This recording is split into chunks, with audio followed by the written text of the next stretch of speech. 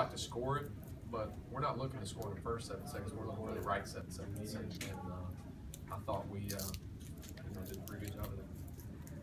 Do you feel like, obviously one of your better games, is this about as well as you played this year? No. I mean, we're 9-4. I think we're playing a lot better. I mean, we've scored 127, so we're capable of playing the ball. I mean, I can look at the stat sheet. We gave up 20 offensive rebounds. They had 18 offensive rebounds. I guess I was talking about the first half. You were up over 60% for a good part of that stretch. Yeah. I don't feel like it's one of the better halves. I mean, or maybe one of the better halves. We played. We're 9-4.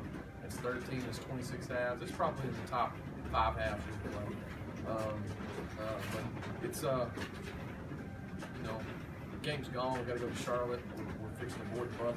Here shortly. We've got lots of family here that the kids are going to get to see. But it's not the time of the year. And Karen will tell you this. It's not the time of the year to hang your head.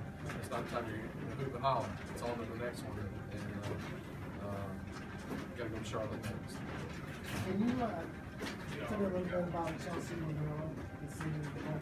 Yeah, love Chelsea. I'm happy that we were able to steal her away from this area.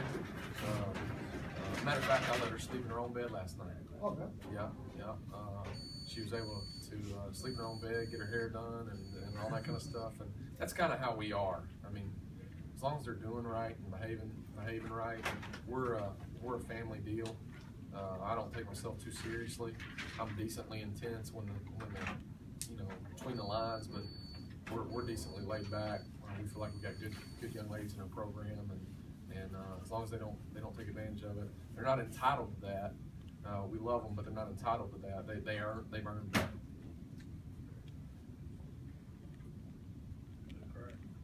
Anything else for Coach? Any more? Thanks, Coach. All right.